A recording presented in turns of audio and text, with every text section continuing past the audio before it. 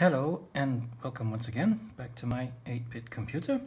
Today we're going to talk about the program counter, which is this register over here.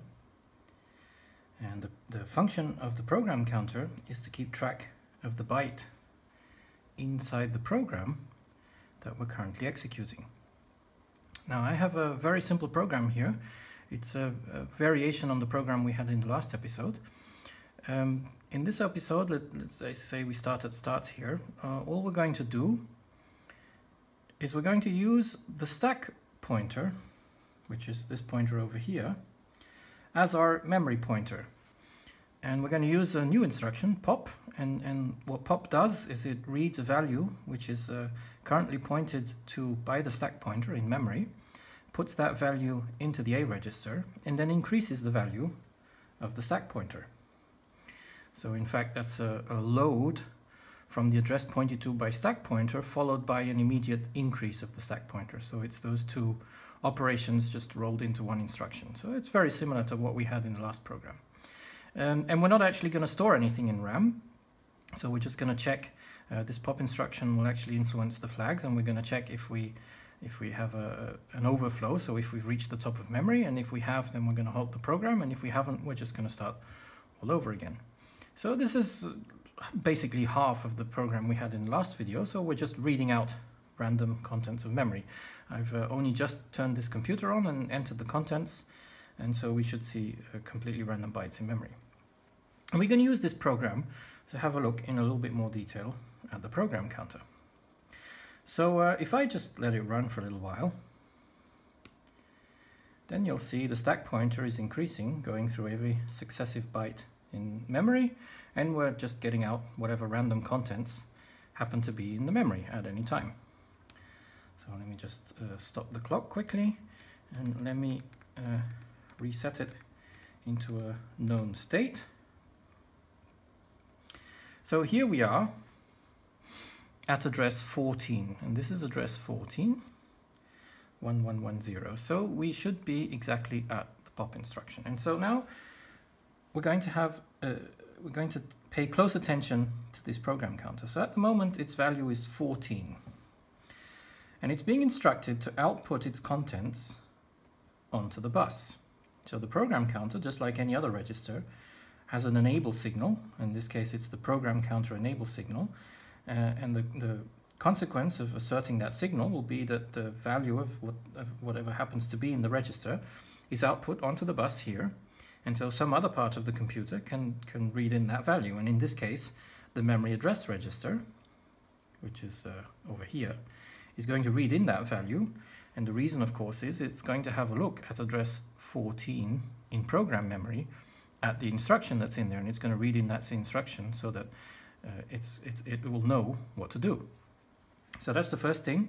It's going to just output the contents of the program counter onto the bus and load them into some other register. So the program counter, just like any register, needs to be able to output its contents on the bus. And so on the next rising clock edge, that 14 is latched into the memory address register. Now, on this clock tick, what will happen is that instruction here, which is pop into register A, is going to get moved into the instruction register. But what also is going to happen is we have another signal here, which is the program counter count signal. And that signal is going to instruct the program counter to increase its value by 1. And the reason for that is that once we've read in this instruction, which we're going to do on this rising edge, we don't really need that address 14 anymore. We're going to have to get ready, after all of this executes, for the next instruction, which is at address 15. So unless we have some special situation, such as a jump in one of these instructions, the program counter should, under normal circumstances, simply increment itself by 1 all the time. So that's a function that we've built into this program counter. So it can always add 1 to its current value. And we can instruct the program counter to do that using this program counter count signal. And that's what's going to happen on the next clock edge. So this 14 will increment by 1 to become 15. And at the same time, these signals over here are going to organize this RAM contents to come into the instruction register. So okay, let's have a look at that. And so indeed, the program counter is now 15, and the instruction is also now ready in RAM. And so now what's going to happen is the pop instruction. So that's a combination of ALU. We're going to use the ALU actually to calculate the new stack pointer address. And at the same time, the value of the stack pointer is going to get set into the memory address register, and then it's going to read the contents into A. Now, we're not terribly interested in that for this episode, so we're just going to skip through that and see that was the value 246 that was in RAM. And so now we're ready to execute the next instruction, which is at address 15. And so at 15, we have this jump carry to the value halt. So once again, the program counter is being instructed to output its contents onto the bus. This time it's 15. And that 15 is going to get written into the memory address register. And that will happen. There it is. And so now the next instruction, which is the jump carry, on the next clock pulse is going to get latched into the instruction register. And at the same time, the program counter will increase its value by 1 because it's going to want to point at the next instruction. All right, so let's do that. And so here we have the jump carry, and the program counter is now at value 16. Very well. But this is a jump carry instruction. And the idea of the jump carry instruction is to have a look at the carry flag, which is a flag which is set by ALU operations. And if you look in the program, the previous instruction was a pop instruction, and the pop instruction does some arithmetic on the stack pointer, and so it might influence the flags, and so it might set the carry flag. But of course it didn't, because we're still in the middle of memory, we're far from the end at this moment, so the carry flag isn't set. And that means this jump shouldn't occur. But of course the program counter at this moment is set to 16, because that's the next byte behind this jump carry instruction, which is at byte 15. But in this particular case, byte 16 contains the address we would jump to if the carry was set. But of course we don't want to jump there. But we also don't want to execute this byte as an instruction, because it's not an instruction, it's an address. The next instruction is actually at byte 17. So even though we're not jumping, this instruction isn't quite complete, because the program counter is still pointing at the wrong address. It needs to point one address further. So for this instruction, for the jump carry instruction, in the case when the carry flag is not set, there is still one thing left to do, and that is to increase the program counter by 1 more. And so there is once again a control signal here telling the program counter to increase its value by 1. And so that's all that will happen on the next clock pulse. There it is. And now the program counter is pointing at address 17, and address 17 is the next instruction, after having successfully ignored the 2 bytes of the jump carry instruction. All right, so now we're once again at the beginning of an instruction. So the program counter is being instructed to output its contents onto the bus, and this program counter is going to get set into the memory address register. So that happens, and now when we're in program memory, and the next instruction, which is this jump instruction, will be read into the instruction register. At the same time, the program counter is being increased so that it points to the next instruction. There we are, and so now the program counter once again has increased by 1. And here is our jump instruction. Now what is a jump? Well, in this case, we want to jump to the location loop in the program. And the location loop here is simply the instruction at address 14. So what we really want to do is, rather than the program counter as it is right now pointing at address 18, we would like it to point at address 14, which is the value of this constant loop. Loop being an address or a label is actually equal to the address of that instruction, which is 14. So somehow we need to get 14 into that program counter. And so in fact, this is very similar to a data instruction where we embed the value we want to write into a particular register inside the program. And so in this case, we've embedded the value 14, this is 14 in binary, see, it's the same value, inside the program. And so what we want to do is we want to get this value out of program memory and write it into the program counter. Well, how do we get this out of program memory? Well, curiously enough, we have a look at the memory address in program memory where the program counter is pointing. So at the moment it's pointing at address 18, and address 18 contains the address that we really want to write into the program counter. So the first thing it's going to do is to take that 18, put it out onto the bus, and write it into the memory address register. All right, and so there's that 18. And so now we can have a look in program memory at address 18, and we'll find this value 14. And so that 14 is going out onto the bus. This is program memory outputting onto the bus. And this time that will be written into the program counter. And so this is the third operation which we can perform with the program counter. We've already seen numerous instances where the program counter outputs its contents onto the bus. We've also seen occasions where the program counter, independently of anything else happening in the computer, can increment its value by 1. And this is the last function. We want it to be able to take a value on the bus and store that inside itself. And so that's what's going to happen on this next clock tick. And there it is, 14. And that's how we implement the jump instruction. So now we've in fact moved, or we've done a data instruction on the program counter, if you like, with the value 14. And now that's in the program counter. The next time we start an instruction, we're going to read the instruction at address 14, which is our pop instruction again. And so we're right back where we started. So that 14 is going into the memory address register. And now we're reading out the contents of that instruction, which is the pop instruction.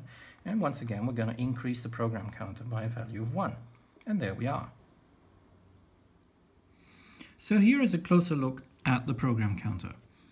And as we just saw, we really need it to perform 3 functions. It needs to be able to output its contents onto the bus when it's instructed so by a PC program counter enable signal.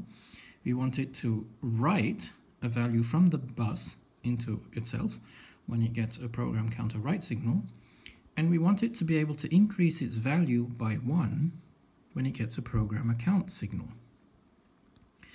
Now this program counter is extremely similar to the program counter which Benita built in his episode, and in the description of my video you'll find a link to his videos which show how he built his program counter. The biggest difference is that we are dealing with 8 bits of address, and in Benita's computer the program counter, since it's a memory address, is only 4 bits long. And if you have a good look at that video, you'll see that the principal component of his program counter is a chip called, in his case, the 74LS161, and since I'm using, I'm using HCT chips, mine is a 74HCT161. And let's just have a look at the pinout on that chip and try and get it in the camera there. And so the way that chip works is it has 4 Q outputs. And so those are always output. So these signals are always active. And in addition, it has 2 enable signals, which for whatever reason are called T enable and P enable. And these both need to be set. And if they are both high, then on the next rising clock pulse, these 4 bits will increment their binary value by 1. So this one will always toggle, and this one will toggle if that one was a 1, and this one will toggle if that one was a 1, and this one will toggle if that one was a 1. If you look at Benita's videos, you'll see that he goes into the details of how one of these counters work, and they're based on flip-flops, toggle latches, which latch whenever the previous bit, which toggle whenever the previous bit is high. And that's how one of these counters work. Now, one of these chips provides me with 4 bits. And of course that's not enough. We need to be able to count 8 bits. And the good thing about this chip is it gives us a trick to do that. It has this signal here on pin 15. And this chip is smart enough to realize that since we have 2 input signals, One of these signals could be controlled by the control logic and set to 1 or 0 depending on whether we want the counter to count on the next clock pulse. And the second signal could be controlled by another instance of a 74HCT161, which would tell it to only count on specific circumstances, in particular when this counter reaches 15. Because when this counter reaches 15 and it's instructed to increase by 1, well, it's going to fall back to 0 again. But of course, at that time, we would like the next counter to increase by 1. And so what we can do is we can cascade various of these counters together by taking this output signal, which they call TC, and hooking it up to one of the two input signals on the next chip. And so if you have a look at this program counter, these are the two instances of the 74HCT161.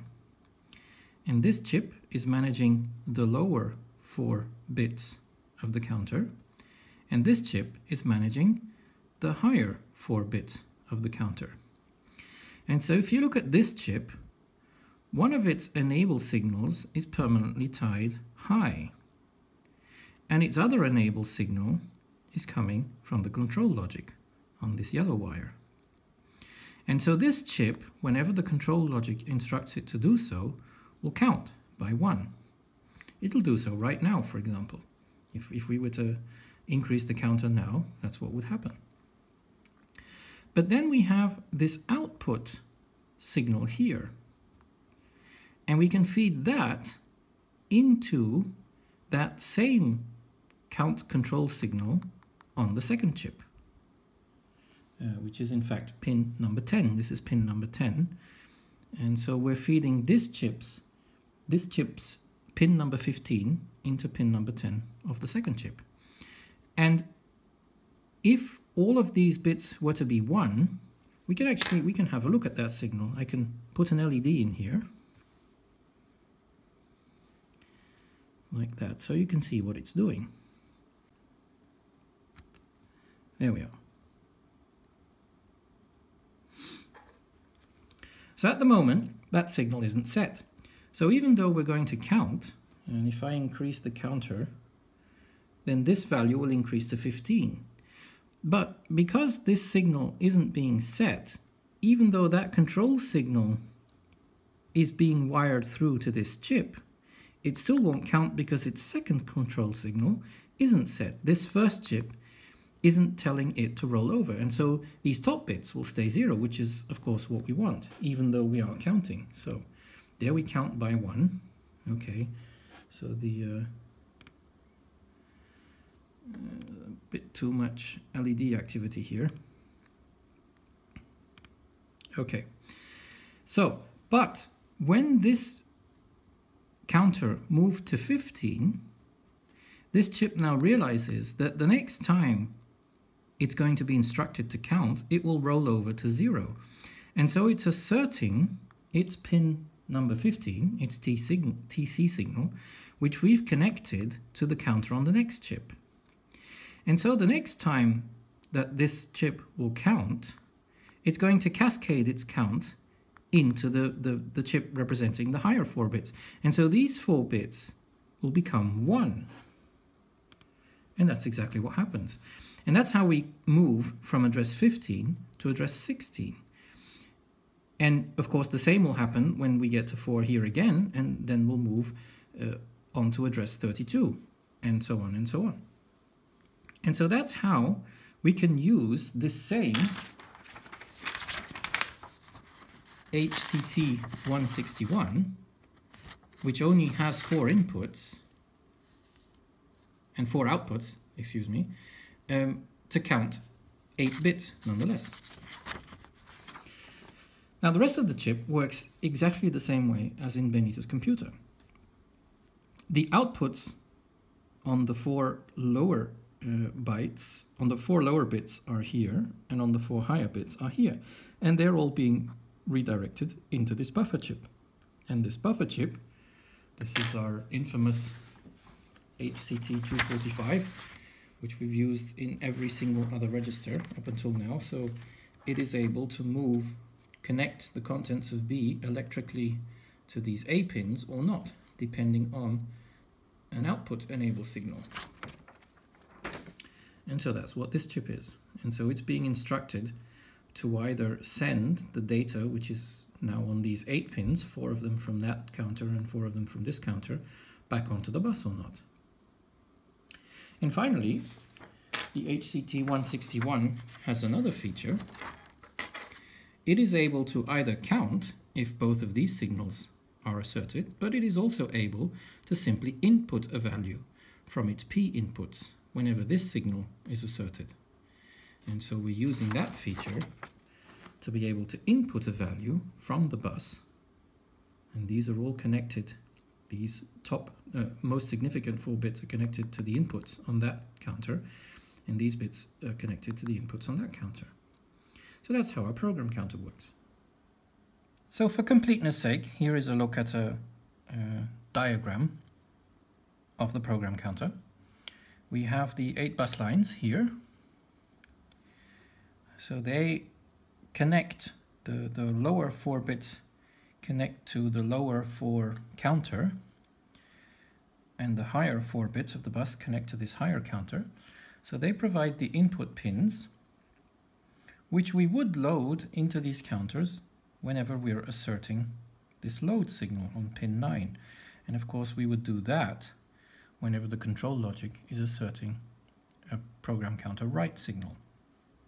On the other hand, the values of the program counter are always output onto these Q pins, so we can always read that value off of the LEDs, and they are sent through this buffer back onto the bus whenever its enable is asserted, and of course that happens when the program counter is being instructed to enable its contents onto the bus. And finally, we have a program counter count signal, and so that signal is connected to these ENP signals on both the chips, here and here. And the second enable signal on the lower chip is permanently on. And on the higher order chip, that signal is connected to this pin 15, this is what the documentation calls TC, this diagram calls it carry, from this counter into that one, and that will be asserted whenever these 4 pins are all 1. Now, since we have a very little bit of time left, I want to talk a little bit about the instruction register, which is this register here. Now, this register is extremely simple on my computer. In fact, it consists of a single chip, which is this HCT 74 HCT 377. So it really is just a register chip. So we have the contents coming in from the bus into that register, but that register, so that these blue wires then continue further on to the address logic, which we had a look on in the last episode, but the only relevant inputs for the instruction register are these. And so we have output wires from there, which are these green wires. You can see some of them poking out here and the other 4 poking out there. And they go straight into the control logic. And we're using all 8 bits of our instruction register to be decoded by the control logic. So the instruction register never has to output back onto the bus. And that's why it doesn't need a buffer chip, because these signals never go onto the bus. It only ever inputs from the bus. And it does so when the control logic tells it to, using its control signal, which is in fact here. It's difficult to see with the shadow, but this yellow wire here is the input which it receives from the control logic. So in the beginning of every instruction, the control logic will tell the instruction register to input contents from the bus, which in fact come from program memory, and latch them inside itself. And for example, on this next clock tick, that just happened. And so here is the new instruction. Now, the reason why our instruction register works differently than the instruction register on Benita's computer is that in the case of immediate operands, such as this jump instruction or this data instruction, the data, which is the operand, isn't part of the instruction. It's always in the next byte. So all of these bits, all 8 of them, are all part of the instruction. And we never have to output any of them back on the bus. They go straight into the control logic, which then decides what to do based on these opcodes. Now, speaking of opcodes, let's have a little look at how we want to actually encode our different assembly instructions into opcodes. Because after all, our computer is supposed to execute instructions, which we've been writing down in assembly now. And I've always been showing you opcodes, but we might want to have a little think about how to build up such an instruction set and how to encode it into machine language bytes. So we're talking about instructions like this one, like move from the C register into the A register, or loading RAM contents pointed to by the D register into the B register, or storing a value into RAM at the address pointed to by the A register, which is actually the contents of the A register, or moving a value which we've embedded inside the program, in this case into the stack pointer, or jumping, moving around in the program to a specific address. So we want to encode all of these kinds of instructions into an instruction byte, and ideally we'd like that instruction byte to be 8 bits long.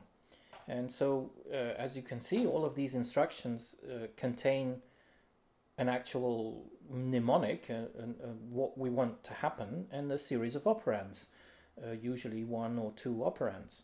And so we can usually divide those into a destination and a source operand, and we probably need to encode the source and the destination as part of those 8 bits, and then whatever is left will be used to encode what we actually want to do with those operands. Well, alright, so if we want to encode our operands, those are basically registers. We can start assigning to the register A, for example, a value of 0. We can say the B register is value 1, the C register is 2, and the D register is 3. So far we've been taking up 2 bits to encode a register. But then what about a register such as the stack pointer? We're run out of bits basically. And so, okay, perhaps 2 bits isn't enough. We probably need 3 bits to encode all of our registers. So, alright, we'll use 3 bits for each register. And so now we can encode the stack pointer as register number 4. And then we have the program counter, which we can encode as register number 5. So if we do that, then we see that each of the source and the destination parts of our instruction is going to be 3 bits long, so that's 6 bits in total. And that really only leaves us 2 bits to encode the instruction. Now, 2 bits doesn't seem very much to encode all of the instructions that we're planning for our CPU, but just naively start and see where we end up. So, for example, the move instruction seems to be one of the simplest. Let's just give that an instruction value of 0, 0, and then we'll encode the operands, which in this case are the B register, the destination, and the D register as the source. We'll encode those with the values we decided. So the B register will be 0, 0, 1, which is register number 1, and the D register will be 0, 1, 1, which is register number 3. So let's just say that that's the opcode for this move from D into B. Alright, so then move from the stack pointer into the C register would be the same 0, 0 again. Then the destination operand in this case is the second register, 0, 1, 0, and then the stack pointer is the fourth register, 1, 0, 0. Here is a load instruction. So a load is obviously not a move. So okay, we'll use the next available instruction value, which would be 0, 1. And then we're loading into the B register, which we said was register number 1. And we're loading from the address, which is located in the D register. And so we said that that was register number 3, 0, 1, 1. And then we could have a store instruction. And a store is not a move and it's not a load. So, okay, we're going to have to use another instruction for that. We'd say that's 1, 0. And then the operands, in this case, were storing into the address pointed to by the A register, which we said was register 0. from the program counter in this example, which we said was register number 5. And so that would be the opcode for that store instruction. Then we could have an add instruction, for example. And so we only have one opcode left, which is 1, 1. And so the add instruction is going to use the ALU. And for the moment, I'm not going to talk too much about the ALU. So let's just suppose that using some sort of magic, we can encode all of our ALU instructions somewhere in that space, which is using 1, 1 as the most significant bits of our opcode. And so that also includes, for example, not on a register, or things like increase and decrease. Let's just stick all of those somewhere in the 1, 1 space of our instruction set. Now we're still left with some instructions which we haven't been able to encode in these 4 bits. We have, for example, the data instruction, which needs to load a value embedded in the program code into the C register. How would we encode that? Or the pop instruction. We said in the very beginning that we'd like to use a stack properly, and we want to provide the programmer with easy push and pop operations onto and from the stack. So, okay, how would we encode that? Well, we have these 6 values from 0 to 5, which we've assigned to the 6 program addressable registers. But that still leaves 2 possible combinations of 3 bits, which we're not using at all. And so, for example, for the push and pop instructions, we could say if we want to access or use the stack pointer as a pointer into memory, and at the same time automatically increment or decrement it, well, we could do that by addressing the stack pointer with a slightly different value. So instead of saying register number 4, if in our instruction we say register number 6, we could sort of signal that, okay, we want you to use the stack pointer, but we also want you to auto increment or decrement it. And that way we could signify in our opcode that we want to do a push or a pop. Similarly, we could say, okay, we want you to use the program counter as a counter, as a pointer into memory, for example, because we want you to get a value which is stuck somewhere in the middle of the program. But we don't really want you to treat it as you usually would the program counter, because as we've seen in the previous few videos, when we're reading a value from which is embedded in the program, we need to do some special things with the program counter. In fact, we need to auto increment it as well. So let's indicate that with another special value. Instead of saying value 5, we'll use a value of 7 in the register position to indicate that we're basically have an immediate operand which is embedded inside the program. So okay, if we do that, then we can say that this pop instruction from the stack into the B register is in fact a load instruction into the B register from the stack, using that special value of 6 instead of 4 to say that we also want you to automatically increase the stack pointer once you've finished reading. And similarly for push, we can say that the push instruction is actually a store instruction using the stack pointer, but use the stack pointer and then automatically decrement it when you finished storing. So we're using this value of 6 instead of 4 for the stack pointer, and we're pushing the value which is in the D register, and that's just simply the value 3, which we've already decided. Similarly for the data instruction, so a data instruction into RB of an immediate value is in fact a sort of a load or a sort of a move whereby the source operand is an immediate value which we need to go and fetch by looking in program memory pointed to by the program counter. And so we use the special value of 7 as the source operand. And then in the next byte, we're going to write the actual value, and that's going to appear somewhere in our program code. We can use immediate operands for memory operations as well. So this instruction, we'd like to hard code address 255 in data memory, and we'd like to write the value of the program counter into that memory location. And so that value of 255 is also an immediate operand embedded in the program. And so we could consider that to be a store instruction where the destination address isn't a register but is in fact an immediate piece of data which we need to access by manipulating the program counter. So we use value 7 as the destination register, and the source register in this case is simply the program counter, and its register value was 5. And then in the next byte we're going to write the 255, which in binary is all ones, into our program code. And so using these extra, let's say, pseudo register values, we've been able to add a few extra instructions into the move, load, and store space. Now, what about jump instructions? Well, as we saw in the beginning of the video, a jump instruction really is just a data instruction of an immediate value into the program counter. So since we already have a way of encoding a data instruction, of loading an immediate value into a register, well, we just need to do that for the program counter. So if we use 0, 0 to indicate a move from an immediate operand 1, 1, 1 into the program counter 1, 0, 1, and then in the next byte we write the value we actually want to write into the program counter, well, that will represent a jump. So we can encode our jump instruction as well. What about call?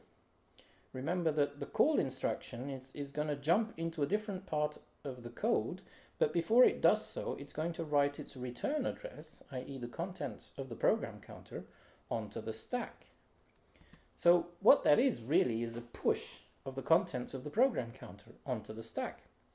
Well, we already decided how we were going to handle push instructions. They're actually store instructions using the stack pointer as the memory reference, but instead of using the value of 4, which we assign to the stack pointer, we're using this pseudo value of 6 to indicate that we also want the stack pointer subsequently decreased to indicate that we're using an actual push stack operation. And the value that we want to write onto the stack is simply the contents of the program counter, and we've assigned that register value number 5. So that would be a call instruction. A return instruction is the exact opposite. So for a return instruction, what we need to do is we need to jump to an address in program memory, and we've written that address onto the stack. So we need to pop the contents of the stack into the program counter. But we've already decided how to encode pop instructions. Pop instructions are in fact load instructions. And so we're loading into the program counter, which is 101, and we're using the address which is located in the stack pointer. But we're not using the usual value of 4 for the stack pointer, we're using 6 instead to indicate that we subsequently want the stack pointer to be increased again. So we want to emulate a real stack operation. No operation. What is a no operation? It means do absolutely nothing. Well, we could argue that if you move the contents of any register into itself, you actually haven't done anything at all. So we could encode the no operation instruction as a move from the A register, which is register 0, into the A register, which is register 0. So by a nice coincidence, that actually gives us the opcode of all zeros, which would indicate the no operation. Now, using this formalism, we've actually defined a certain number of instructions which don't make any sense. For example, moving a value into the stack pointer and then increasing or decreasing the stack pointer doesn't make any sense at all. That really only makes sense when we're using the stack pointer to point somewhere in memory. But if we're just moving an actual value into the stack pointer, using a 6 in that location rather than a 4 makes no sense at all. So these opcodes, anything beginning with 00110 and then 3 arbitrary bits, really don't make any sense at all. So we could hijack them and use them for some other instruction. So we could consider that those 8 instructions in this case are still free. We can still assign them to something else. Similarly, moving into an immediate operand makes no sense at all, because an immediate operand is a fixed value. You can't move anything in there. And so that instruction, which theoretically would be a 00 for move and then 111 for a destination of an immediate operand, well, that makes no sense at all. So once again, we have 8 possible bytes here which we could assign to some totally different instruction, because we're never going to write a move into an immediate anywhere in our code. And similarly for load, so there's no point in loading from memory anything into an immediate operand. That makes no sense at all, because an immediate value, you can't possibly change it. So here again, we have another 8 bytes of inside our instruction space, which at the moment we're not using because we don't wish to support such instructions. They don't make any sense. Also store. Once again, there's the stack pointer. Using it in an automatic increment or decrement mode really only makes sense when you're using it as a pointer into memory. So for a store instruction, that makes perfect sense when it's the destination operand, but it makes no sense at all if it's the source operand. And so here, again, we have 8 instructions which don't make any sense, which we're not using for any sane instruction at this moment, and so we could reassign them later on.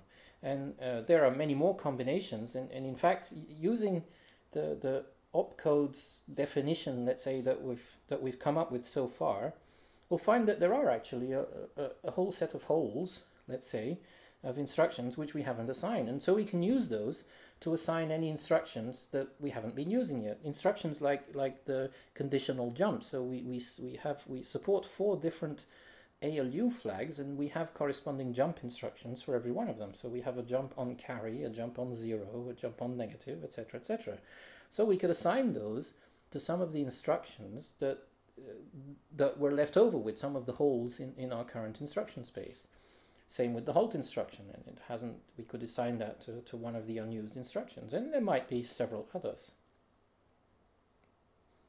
So hopefully you can see that using our naive approach, but being a little bit smart, or interpreting move and load and store instructions in a particular way, we are actually able to encode most of what we want to support in our assembly programs using that kind of formalism. And so the only thing we've left open for the moment are the ALU instructions, any instruction beginning with the bits 1, 1. And we'll just have a look at those and come up with a way to encode those when we look at the ALU in the next videos. So that concludes today's episode, where we had a look at the program counter, which is able to read from the bus and write into itself, or to write out its contents onto the bus, and is able to simply count whenever it's instructed to do so by the control logic. And we also had a quick look at the instruction register, which really is only ever inputs an instruction from the bus, which will usually come from memory, and then outputs that straight to the control logic. Now in the next episode, we're going to start having a look at our ALU, or arithmetic and logical unit. And this is quite a complex unit and is quite different from what Ben Eater built in his computer.